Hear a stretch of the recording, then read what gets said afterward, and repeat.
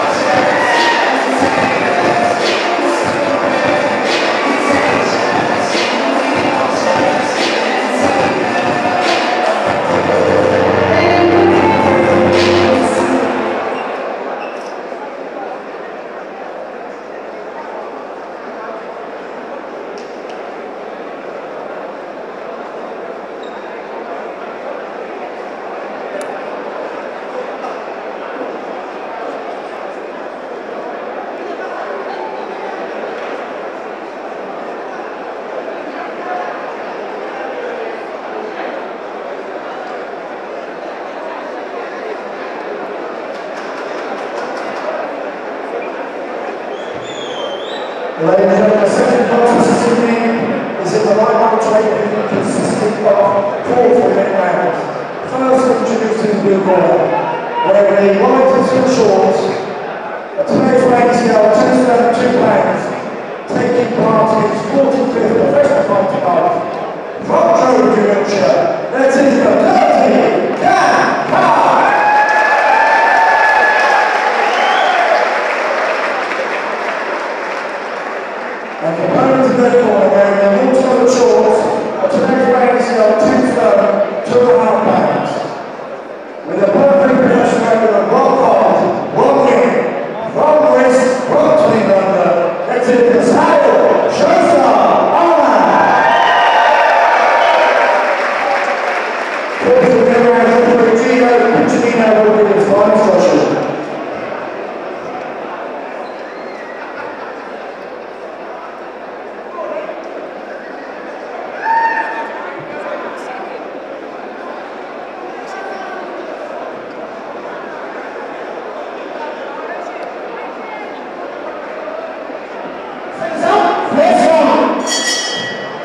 outing then for SOHAIL Ahmad and against Trowbridge's dirty Dan Carr. It's the first fight Kevin's anything to go by.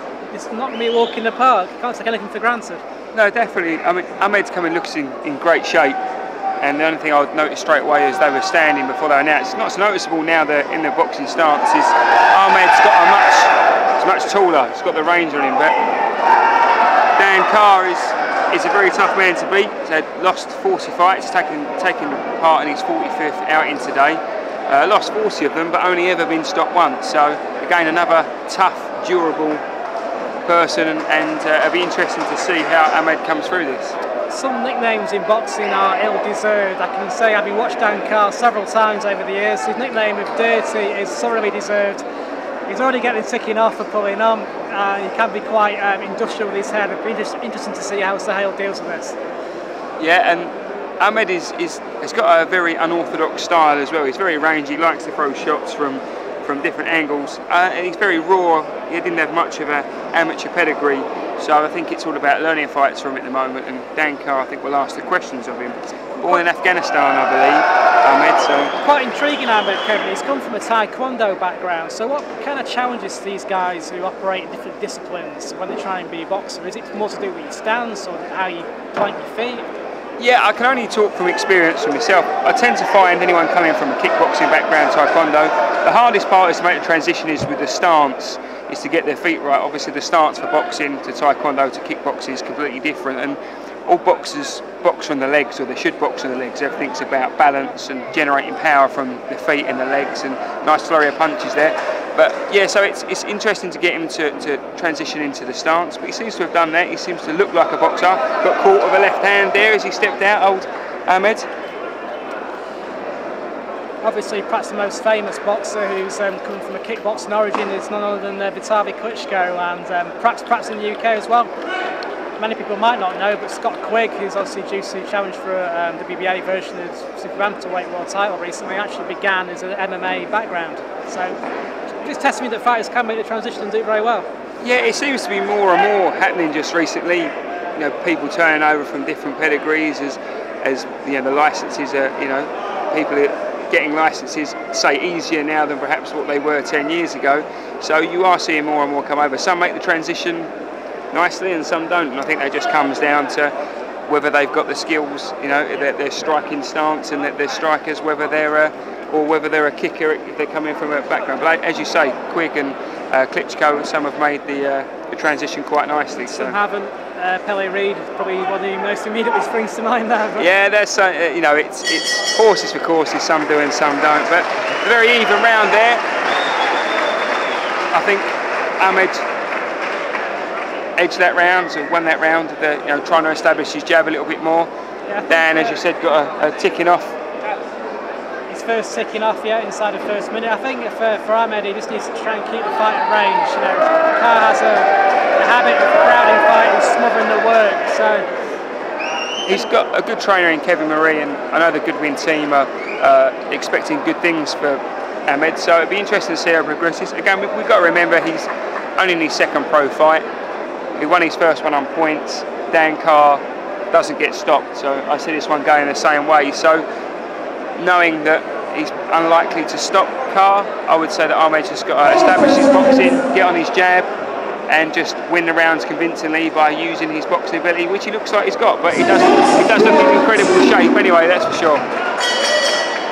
You may have saw that Ahmed tonight was accompanied to the ring by Yassine Al-Machi's countryman, and Yassine obviously won prize fights. Unfortunately, he's suffered a quite serious knee injury. He's been out of the ring for a while. Nice shots there, hooks there. Sorry to cut you off again, Ben.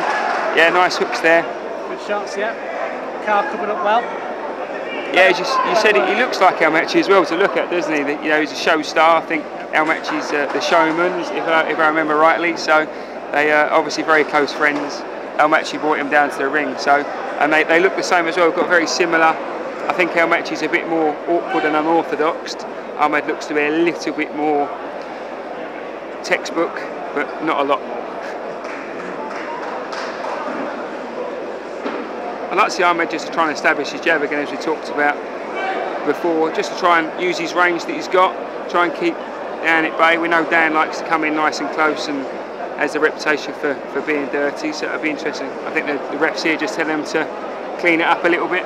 Yeah, no surprise really there, but it's important now that Ahmed just tries to keep his composure, doesn't get dragged into a fight, tries to get that jab established like you just said there, Kevin. Looks for the counter right hand. I'd like to see him on the move a little bit more. I'd like to see him move his feet, try and move his upper body. Got caught with a right hand there. Ahmed's just got a habit of when he throws, he just drops his left hand. I think Dan see that and counter that shot there. Again, I can't understand why Ahmed hasn't started to establish his jab a little bit more and build off of that. I think Carr's there to be hit with the 1-2s just straight down the middle, but Ahmed seems to be waiting too long, looking for that right hand rather than getting that left hand to just break up Carr's rhythm a little bit. Fairly untidy round so far. It's probably up for grabs in this final minute.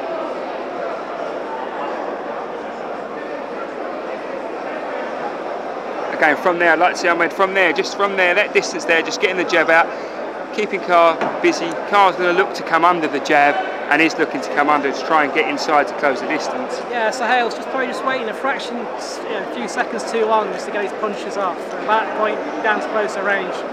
And then it's tied up, being very messy. The ref's trying to sort out a very scrappy affair so far, Ben. Again, from there, I'd like to see Ahmed from there, just trying to establish from that range. Dan's wading in, throwing shots. How are you scoring this round, Ben?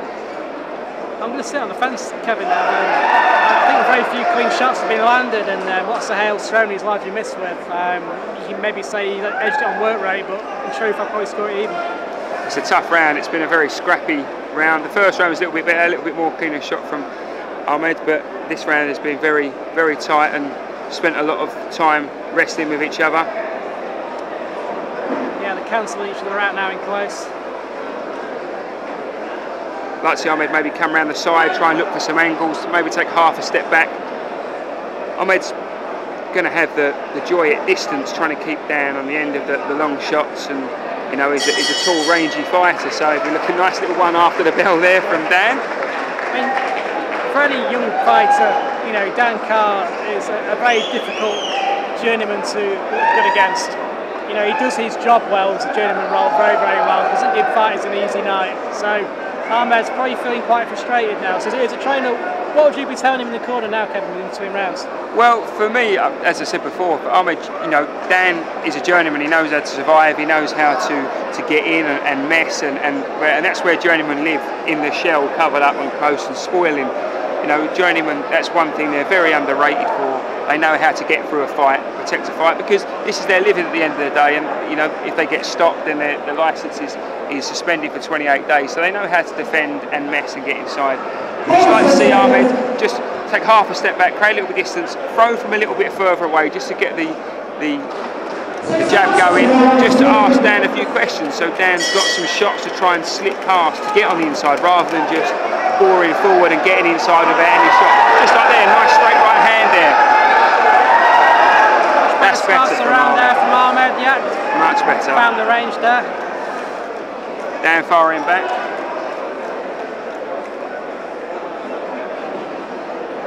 Again, from there, I'd like to see him establish that nice caught him on the jab on the way in, so I'd like to see him throwing shots so he's catching Carr on the way in.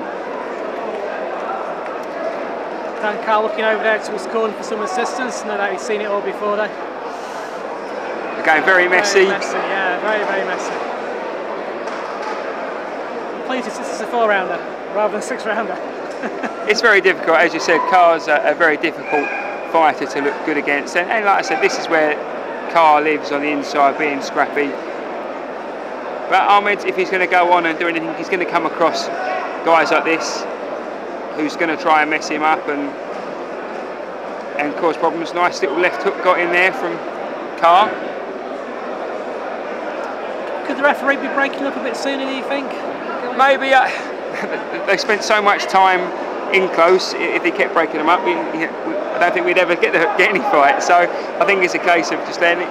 I mean, Ahmed's got to, in my opinion, from this go forward and try and learn how to deal with someone on the inside. Maybe learn to try and break away to the side, create angles, or take half a step back and use his range. I really wouldn't like to see him this close to Carr.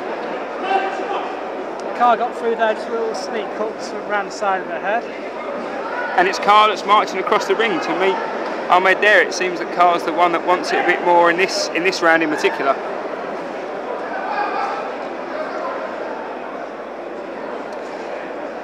Both tired, looks a little bit tired now towards the end of this round. Nice little flurry there. Like I say, I'd like to see Ahmed just step up from there, throw shots from this sort of distance, get his jab going. Because once Dan's in there, Dan's not afraid to let go of his shots once he gets inside. Yeah, I think Carr might be edging this round, so it'll be interesting. They gave the first round to Ahmed, second round they couldn't split with him. I think Carr might be shading this. Through work rate, as you said before, Carr's the one that's marching across the ring and wanting to engage, but Carr seems to take a little bit of a breather. He seems to be complaining a little bit just then. He's talking to Ahmed. Nice right hand there, but it was on the gloves. How are you scoring this so far? I think, like you, I think you had to give Ahmed the just about the first round, just for, you know, the work rate a little bit, but I think Carr in this round has worked a little bit harder. Yeah, it's been a very scrappy round. There's no argument to give Dan Carr this round. There's been no real shots of any worth to mention as of yet. Ahmed's looking for that right hand, and Carr likes to put his head down and just wade forward, swinging hooks, and hopes he gets the win. But I mean, Carr's fought some good boys through his career. So I mean, he's fought Billy Morgan twice. He's fought Mitchell Smith, who's a good prospect, Scott Jenkins and Martin Warren as well. So he's been in with some good boys. But as we said, it doesn't get stopped very often. Fourth and final round coming up. I think it's fair to say we've probably seen more of Dirty Dan than we have of the showman so far. Yeah, very much so. Dan's certainly, as you say, living up to his name. But you know, he's the assistant. He's up off the stool. He looks like he's ready and raring to go. It's all about psychology as well. And he was the one that in that third round, that was marching across and wanting to engage. He seems up for this. Be interesting to see how the referee scored it as the first fight of the evening. We got wrong. So I don't think we'll score anymore, Ben, because we got the first one completely wrong. Absolutely. Ahmed's just got to get on that jab. Got to. And I think Carr's going to go for it. Carr's come out like a man, like he's fighting to get the win or even a share of the points. Yeah, well, just 2 wins in Dan's previous 4 outings. But you wouldn't know it. You know, these journeymen take pride. They take pride in seeing out the distance, but they also want to get that win as well. That's the thing about a journeyman. If you don't take care of journeymen, if you don't establish things, some of them will have a go. You know, as much as journeymen know their trade and know their job, and a lot of them know on the road it's very difficult to get the win, but if they sense that they're going to get that victory, they can go for it, and they're much better fighters than people give them credit for, journeymen. You know, as we said before, a lot of them do this for a living, so they don't fight like perhaps they would like to, knowing full well they don't want to get stopped, don't want to take risks that perhaps a prospect will take. That's much better much better. Using his feet now, trying to keep the distance, using his feet in boxing. Just can't understand, see, much better. Got caught there, got caught 2 shots there from Carr. And getting caught on the inside. Interesting there from Sale. Just found a bit of room with the uppercut, but then dropped his hands again and paid the price for it. The show star and very showman there as he drops his hands. He is very raw. We can't forget Ahmed. He has so much of an amateur pedigree, so it is learning fights for him. But that's what I'd like to have seen him do from round 1, using his feet, creating angles, giving himself a bit of distance so that Carr's charging in and falling short, and then catching him from there. So that's much better. 2 or 3 shots and then changing the angle, much better. It's all about keeping the distance from SOHAIL. There's a minute left in the 4th. He seems fine to have found a key to how to keep Carr at bay. Just needs to get through some scoring shots to clinch this round and possibly the fight as well. See, that's much better, the movement, and maybe that's what Kevin Marie's told him in the corner. To maybe use his feet. He looks like he can move. He looks like from there certain bits were quite good, and I can understand why there is some talk about Ahmed going on to be a good prospect, and I know there's some certain areas talking, saying, you know, he's one to watch out for. I can't say from this showing I think much of that, but nice shot there. Yeah, both wearing away. All trainers have to be versatile, as you know, Kevin, but difference between SOHAIL and Kevin Anderson, who Kevin Marie also trains. Sorry, Ben. Chalk and cheese. Very much so, yeah, completely different styles, and that's the thing as a trainer, and Kevin's a very experienced trainer, so he will know. You work to a fighter's strengths, and you know, Kenny Anderson's a very tough man, you know, likes to punch, and Ahmed, I would imagine, would try to, hands down, very orthodox, trying to use his natural movement, slip shots. Just hasn't moved enough for me tonight. Got involved in the brawl, trying to wrestle with him a little bit too much. Yeah, it's been a close fight to score this. It's been intriguing to see where the referee goes. Yeah, it's very difficult to score. Ahmed's perhaps had the cleaner shots right at the beginning of the round, but Dan's come on towards the middle and the end of the round there. It'd be interesting to see how he scores it. How have you scored it? I wouldn't be surprised to see another draw. It'd be very interesting. So at the beginning of the fourth round there, Ahmed showed what he obviously can do. He can move, he can put shots together. And Carr, as he always does, shows what he can do. And that's come forward, be aggressive. Yeah, another stubborn performance from Dan Carr. He's a very difficult fighter to dissuade from coming forward. And yet again, as we saw in the first fight with Tommy Coyle, you know, he's learned, another young prospect here who's learned from a very seasoned journeyman. When he comes back to watch the tape, it will definitely stand in good stead going forward. And that's what you want after two fights. To say, you know, we've been a bit critical of Ahmed, but it's only his second fight. As we said, we haven't had much of an amateur pedigree, so it is difficult.